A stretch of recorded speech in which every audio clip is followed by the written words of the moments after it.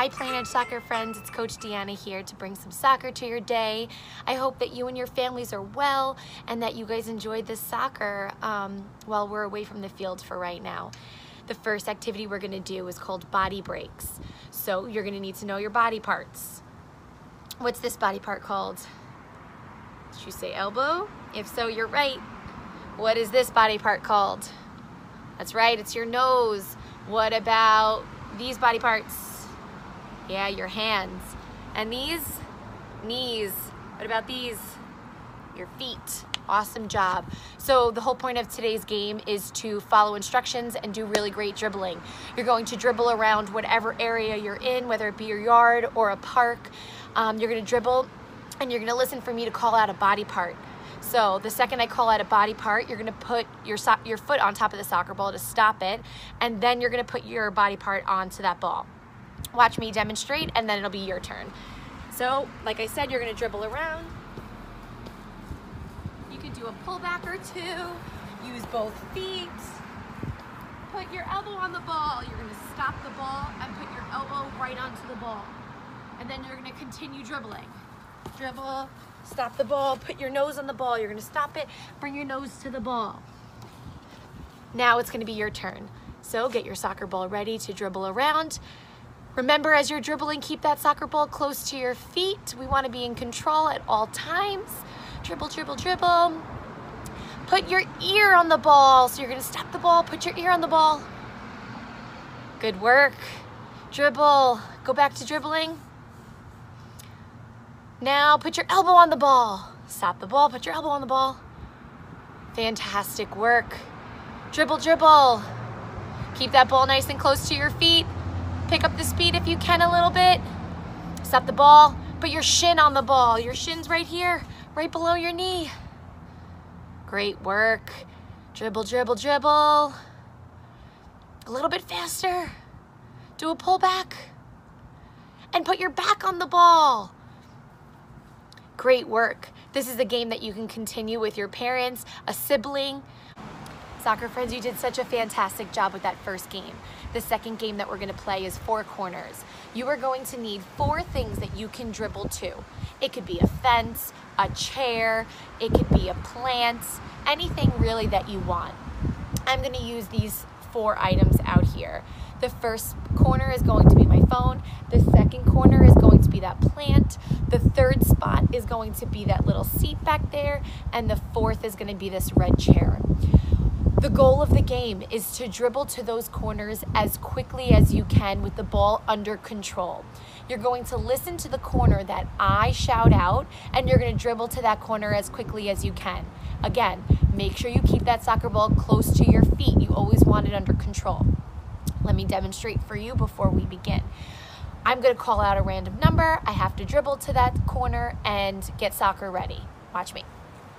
If I call out number 1, you're going to dribble to the first spot, which is this phone, and then get soccer ready. Let's say I say corner number 3. I'm going to dribble to that corner.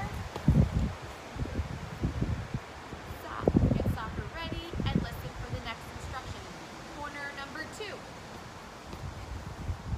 Corner number 4. Corner number 1. For demonstration purposes, I kept these items really close. I really encourage you to keep these items farther apart so that you can dribble further distances. Are you guys ready to go? All right, let's start at corner number 1. Dribble to corner number 1 and get soccer ready. Awesome. Now I want you to dribble to corner number 2 as fast as you can. Quickly, keep that ball close to your feet. Get soccer ready when you get there. Fantastic job. Corner number 4. Great job. Corner number 2. Awesome. Corner number 3. 2. Corner number 1. Awesome job. Soccer friends, you did such a fantastic job with your second activity. The third and final activity that we're going to do today is a target practice activity. We are going to use an item that you don't mind kicking your soccer ball into. I want you to make sure that it's parent approved also. Don't use one of your mom's plants, because I'm sure she wouldn't appreciate you kicking your soccer ball into her plant.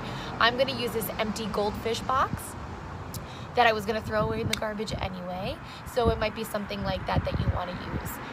The whole purpose of today's activity is to try and kick the soccer ball at our target, okay? And there's a couple of tips that I wanna give you. Make sure that you use your non-kicking foot. Make sure it's planted and pointed at your target. If your non-kicking foot is not pointed at your target, you're gonna have a harder time kicking the soccer ball into that target. My second piece of advice is to make sure that after you kick the soccer ball, that your foot follows through straight and not across your body. Let me demonstrate.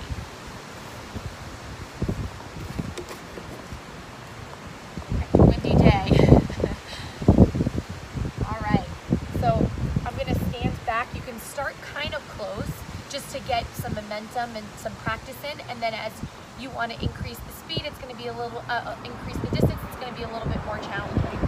So I want to make sure that my non-kicking foot is planted towards my target, okay? It's not pointed towards my phone, it's pointed right at the goldfish box. Now I'm going to use the side of my foot to kick the soccer ball straight at the box. Do you see how my leg went straight? It didn't go across my body, it went straight towards the target. Now you can use your laces as well. You get to choose. So then I'm gonna reset, I'm gonna sit back a little bit further because that was a little easy for me. I'm gonna back up, take a step back, get my planted foot towards my target, and get ready to hit my target by kicking the soccer ball and following through. Again, I encourage you to increase your distance between you and your target to create more of a challenge for yourself. You can do that 20 times, 30 times, you can do it for 5 minutes. The choice is yours. I hope you enjoyed this activity today, and I look forward to seeing you guys on the soccer field soon.